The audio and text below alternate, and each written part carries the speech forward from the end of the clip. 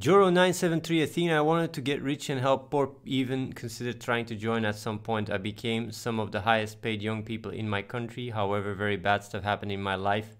And I don't care about most of this anymore. Just don't feel anything. I just want to get a girlfriend and feel comfy, but this also can't seem to happen. I tried all the confidence bullshit, listened to real talk and all that, but still got lost somehow. Any tips?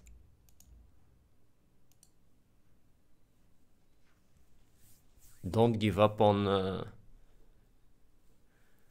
don't give up on yourself, and definitely don't have that mindset and go with that mindset into a relationship, because that's just gonna end up even worse. Like yeah,